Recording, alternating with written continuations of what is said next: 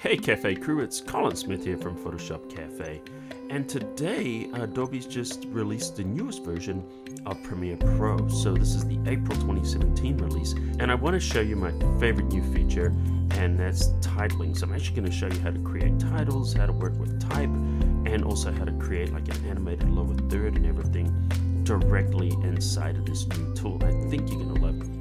So anyway, let's have a look and see what we've got. Now, if you want to find the update, you just go up here under your Creative Cloud, click on here, and then you're just going to choose check for app updates.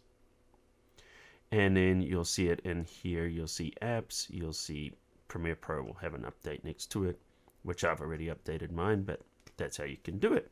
The other thing you can do is go into help here, and you could just choose updates there inside Premiere. Now, I'm working on a Mac, and as you probably already know, Premiere is pretty much the same on Mac and Windows. So one of my favorite new features is the new titling tool. I don't know if you've ever used the titling tool before in Premiere Pro, but this window would open up and it would take over the whole screen. It could affect performance, and the features were kind of a little bit difficult to use. So now it works a lot like Photoshop or Illustrator. So what we're going to do is just grab the type tool down here and then just click to add a line of text.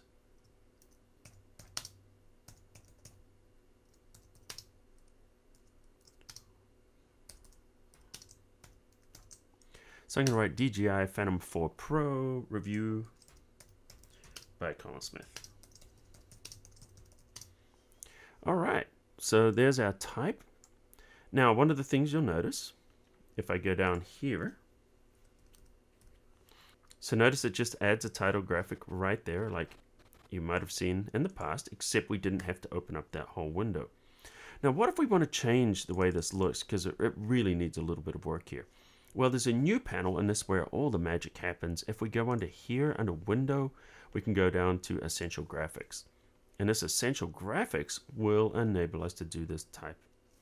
And you can see in here, there's a lot of little templates and stuff that we could start with in there, but we're going to create something from scratch. We're just going to choose Edit here. And there's our type that we selected. So why don't we just select that layer, but we can't quite see it, can we? So let's just move it over a little bit. Notice that that's our move. We can do it that way. Of course, we can just click on here with the move tool, of course, and we can move it around as well. So let me just go up here, and we're going to choose a better font for this. So let's choose something nice and heavy. Like Arial Black looks nice. And let's make it a little bit smaller. The size changes there. See that? That's where we set up the size. And we can choose the font and the alignment, all that different stuff right here. Now I'm going to select the second layer. Actually, let me do one thing here, because notice it's very kind of spread out. I just want to reset that to 0. And we can make that a little bit bigger. There we go. So now let's grab the next line of type here. And let's make it a little bit smaller, because it kind of has a cool effect there if we have, you know, just a variance. Now I want to bring that a little bit closer. How do we do that? Well, this is what the kerning does. If we click here, notice that we can change the spacing there, known as the kerning. And I also want to spread this out a little bit, so I'm just going to grab here. This is our kerning. Did I say kerning? The other one was leading. So this is kerning is the space between letters. Leading is the space between lines. It actually comes from an old typeset when they used to use the lead for setting type for printing. All right, so that's that one there, and this one will do a baseline shift and different things like that. Okay, so let's have a look, and I'm just going to click there and see how that looks. Yeah, not bad. So let's choose it again. I'm going to grab the type tool, and we can change some different things. So if I wanted to change the color of this one, maybe make it a little bit slightly bit more gray, and you know what I'm going to do? I'm going to bring this one a little bit closer together, and I'm just going to pull it up a little bit. And notice how we can kind of do these things right there. All right, so that's the kind of basic things. We can still do a stroke, we can do a shadow, we can do all those other things that we might want to do. But there's cooler things that we can do in here.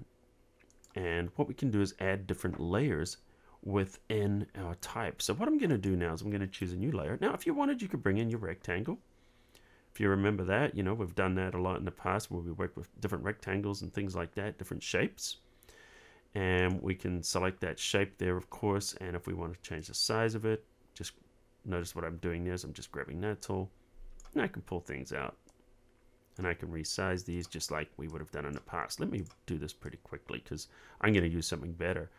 Now to change the stacking order, you don't have to right click and go in there and then do arrange anymore. You can just click and drag. And we can do that and just position things right there on the screen. Alright, so one of the other things we could do is let me just select that graphic. So if I don't like it, I can grab that layer, right click, and clear.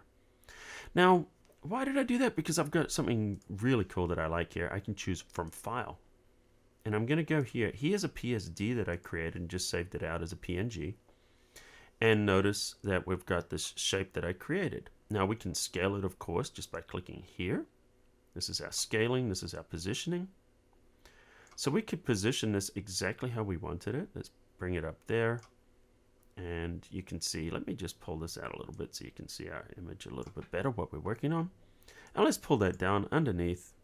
And there's our type. Okay, we might want to change the size of the type. So we can just click in there and we can drag this around. Let's grab that corner there and just pull it out. There we go. And if we wanted, of course, we can grab our type tool, click on that type, and we can change the color now to match our new graphics. So let's just grab the whole thing, and we're going to change the fill color to something like a darker gray.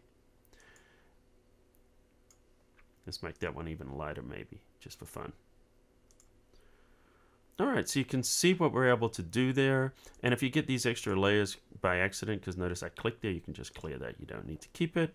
So now we can put them on top of each other and we can begin to design our own graphics. Notice that we're able to just select it directly on screen. So if we want to move things around, we can move these different elements around directly on screen. Very nice, very useful. But what if we don't want to do it that way? We want to move everything together. Well, that's where we go back to our effect controls. And under our effect controls, we can position everything together just like we have previously inside Premiere, just by clicking and dragging on our position. But what we can also do is we can animate these different properties. So what we're going to do is we're going to find this one here, and we'll just turn on the eye, and we can see that's called the clip there. So that's our clip. And if we notice up here, you can see this is our timing for our entire graphic right there.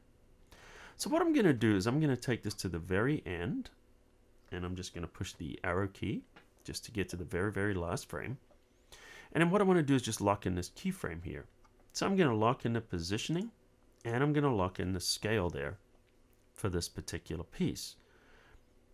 And notice there's the text there too. If we wanted to play around with the text, we could also look at the different properties for that there. See that?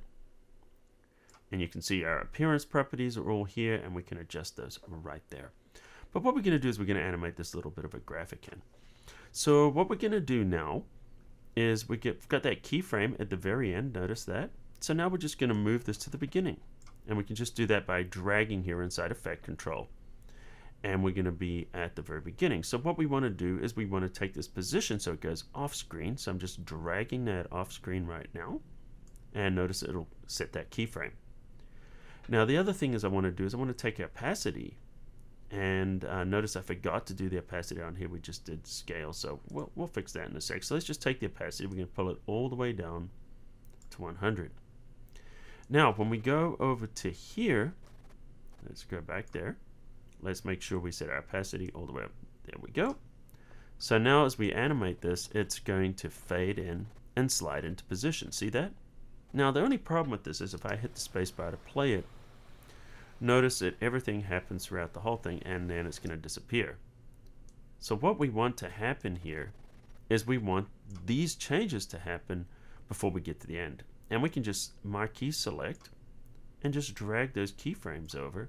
And now we can play it again. See, it's a little faster. If you want to make it really fast, bring it closer together. The closer it is together, the faster those transitions are going to happen. See that? And so we can make them happen very quickly like that. And of course, there's different types of things you can do with that. But anyway, I just wanted to give you just a little look at what we've got that's new. I just love this new titling thing. This is something I'm going to be using all the time. So I think you guys are going to have a lot of fun with it. Hopefully this tutorial gives you a little bit of an idea of what you can do with this new tool. I'll have more Premiere Pro tutorials coming up in the future if you want them. And if you do, just add a comment, let me know. And by the way, guys, I do a new tutorial every single week on Photoshop, Lightroom, Premiere, or also like different gadget reviews and stuff, such as this Phantom Pro DJI one. So if you want to not miss an episode, hit that subscribe button right now. Become part of the Cafe crew, and every week you'll get that new tutorial. So anyway, guys, if you like this, smash that like button. I know you're supposed to say smash. I don't actually really want you to smash any buttons or anything on your computer, but hit the like button gently. And until next week, I'll see you at the cafe.